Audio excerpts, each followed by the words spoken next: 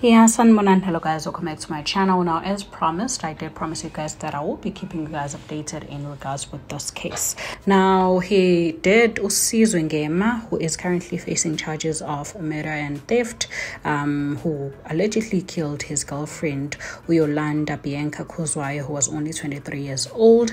He did appear in court today, but his legal representation caused delays in his bail application. Now, Sizwe Ngema briefly appeared at the Durban Magistrate Court today. He is currently facing theft and murder after his girlfriend and fellow Durban Metro Constable Khuzwayo was stabbed to death last week, Sunday. Now, according to police reports, the couple was drinking alcohol when Ngema allegedly stabbed Khuzwayo to death. Now, State Prosecutor Calvin Govender placed it on record that the state opposed bail. Now, his appearance last week also ended with him not having a lawyer to represent him after legal aid said it still had to investigate his employment status before agreeing to have him as their client. Now, after the short adjournment, it was announced that Ngema had opted for legal aid. However, according to the legal aid lawyer present in court, legal aid will only make a decision on Ngema's application on Thursday.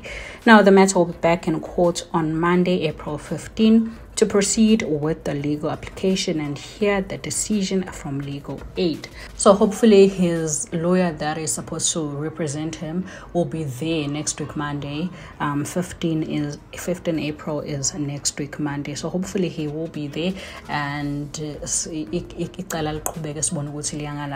now for some abangazi ukuthi hayibo ibail yani manje lo muntu enze isihluku esingaka ibail noma ngabe wenze i-crime enjani unelungelo lokuthi applyele ibail, and then it's up to the court whether they choose to grant you or not. Anyway, do let me know guys what you think in the comment section down below. I will definitely be keeping you guys updated in regards with this case, so we will meet again next week, Monday, April 15. Do let me know guys what you think at the comment section down below.